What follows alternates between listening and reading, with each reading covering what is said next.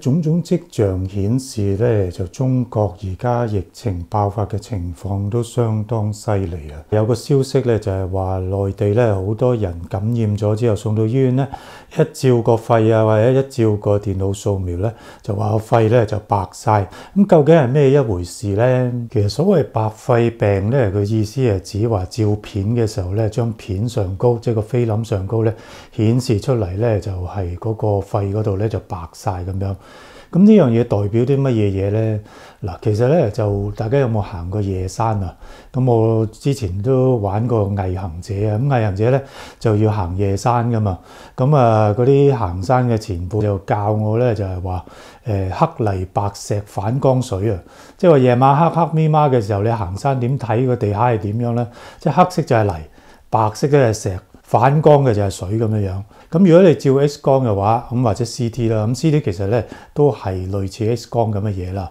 咁就不過佢就即係比較可以整啲立體嘅即係影像出嚟。大家知道 X 光咧就係啲放射性咧就穿透人體。咁如果人體嗰個組織咧有唔同嘅密度噶嘛，咁有啲就好鬆散嘅。咁譬如有啲係有空氣嘅地方，譬如個肺裏面有空氣啦，個腸啊胃裏面有空氣啦咁樣樣。咁有空氣嘅地方咧，空氣咧顯示出嚟係黑色嘅。個密度越高嘅話，咁譬如好似骨頭嗰啲啊最硬啦，係咪有鈣質有剩咧，咁就顯示得越白咁樣嘅。即係個密度越高咧，咁就越白咁樣；密度越低咧，就越黑色。咁大家知道個肺部嘅結構啦，如果唔知嘅話，你都諗下，譬如話你有冇食牛雜啊？即係牛雜咧，即係譬如有牛肺噶嘛。咁牛肺咧就即係我細個都好中意食㗎，喺街邊咧篤一串啊嘛，嗰啲汁真係好好味。諗起澳門咧紅街市隔離有檔推車仔嘅牛雜真係好好味。即係如果襯埋呢個夏銘記嘅辣椒油去食咧，就真係一絕啊！唔係講呢啲啦嚇，即係話大家如果睇喺牛肺裏面咪好多啲管嘅，咁嗰啲其實係啲氣管、支氣管啊咁樣樣啦，咁裏面有空氣咁樣嘅。咁其實咧嗰啲氣管周圍咧就有好多血管嘅。咁你話煮熟咗食牛雜梗係睇唔到血淋淋啦。咁但係你去豬肉檔咧，掛個牛肺出嚟間唔中都有噶嘛。咁就即係佢就你都見到佢係血淋淋嘅，好多血流經嘅，因為咧好多血管經過。個原因咧，因為個肺咧就主要就係幫我哋咧，就將外界空氣裡面嘅氧氣咧就吸入嚟，咁啊經過肺部咧就即係入到我哋嘅血管嗰度，咁經血液咧就將氧氣咧帶到我哋嘅重要器官。氣管咧就其實咧就好似樹枝咁一路咁樣分叉，分到最細嘅時候咧就係啲好細好微細嘅細氣泡咁嘅嘢。咁嗰啲氣泡咧有層好薄嘅細胞，咁可能一層啊半層好薄嘅啫。咁隔離咧就有啲好薄嘅微絲血管咁樣，即係話血管咧同埋嗰啲肺嗰啲氣泡咧就即係黐埋一齊咁滯嘅，中間個分隔係好少嘅。咁個作用係乜嘢咧？就話啲空氣吸到落嚟，落到個肺氣泡嗰度咧，咁嗰啲空氣咧就經過嗰層好薄嘅細胞滲透落隔離嗰個血管嗰度，血管裡面咧就有紅血球咧就會將呢啲咁嘅氧氣咧就帶到我哋身體嘅重要器官嗰度咁樣咯。咁你有睇開我呢個頻道咧，我都好多次講過，凡真咧發炎反應，如果犀利嘅話咧，個發炎反應就會令到血管擴張。其實血管上高咧，細胞同細胞之間咧係有啲窿仔嘅。咁如果血管擴張咗嘅話咧，血管裡面血液裡面嗰啲水分咧就會經過啲窿仔咧就流走咗去周圍嗰啲組織嗰度。咁如果係個肺嘅話，因為好多肺嘅氣泡喺度啦，氣管喺度啊嘛，咁即係話血管就喺度，血管擴張咗，跟住佢漏咗啲水出嚟，咁好容易啲水咧就漏咗出嚟嗰個肺氣泡嗰度。個肺氣泡嗰度咧就填滿咗水。咁大家話啦，水同空氣邊個密度高啲啊？咁本身咧佢就係即係肺氣泡裡面就係空氣嘅啫。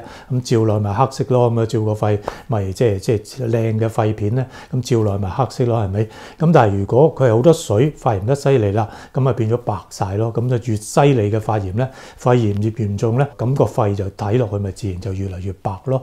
咁即係話其實所謂白肺病咧，其實冇一樣嘢叫白肺病嘅，即係話咧只不過就係睇張片落去咧，就個肺白晒，即係代表咧肺炎比較嚴重啦。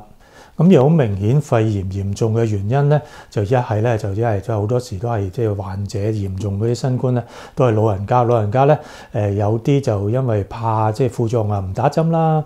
咁有啲可能打唔足啦。同埋有一樣嘢咧，就我重複講咁，但係好多人都係唔係好明嘅，因為咧就即係而家有個傳聞咧，就成日話呢個 Omicron 已經好似感冒咁樣啦，已經唔緊要啦，就永遠都唔會感染呢個下呼吸道個肺嗰度，淨係感染上呼吸道，淨係流鼻水、喉嚨痛嘅啫。嗱，呢個講法咧就非常之唔準確啦。嗱，一來咧一個菌或者病毒感染唔同嘅人咧，係可以有唔同嘅後果嘅。咁就算嗰隻菌本質上即係可能係好輕微嘅，咁但係如果喺一個正常健康嘅人身上，同一個可能有譬如愛滋病，或者有一個人做緊化療、做緊電療、有癌症或者係長期食緊類固醇、免疫力低嘅人咧，就可以嘅後果係好唔同嘅。咁就唔存在一樣嘢就話嗱，呢隻菌咧只會感染咁樣嘅啫，永遠都唔會嚴重嘅。咁但係其實咧要睇嗰人嘅抵抗力先知嚴唔嚴重啊嘛。第二樣嘢咧就 Omicron 咧。所謂流感化咧，係對一啲即係地方咧，即係一啲國家，大部分人已經打咗針，或者咧就已經感染過呢個病毒咧，咁先至叫做係好似流感咁輕微嘅啫。咁對於從來未打過針，或者咧就係從來都未俾病毒感染過嘅人咧，Omicron 嘅傷害性咧就差唔多咧，同武漢當日爆發嗰種病毒差唔多。大家知道咧個病毒不斷變種咧，就係由武漢原祖病毒啦，跟住變 Alpha 出嚟 ，Alpha 咧係比呢個原祖病毒嚴重一啲嘅，跟住咧病毒就演變成 Delta 咧亦都係比武漢原祖病毒咧係嗰個危險性係高一啲嘅。咁到 Omicron 嘅時候咧，佢又低翻少少，咁但係佢低翻少少就唔係代表佢低得好緊要，低到無關痛癢比原本嗰個低喎。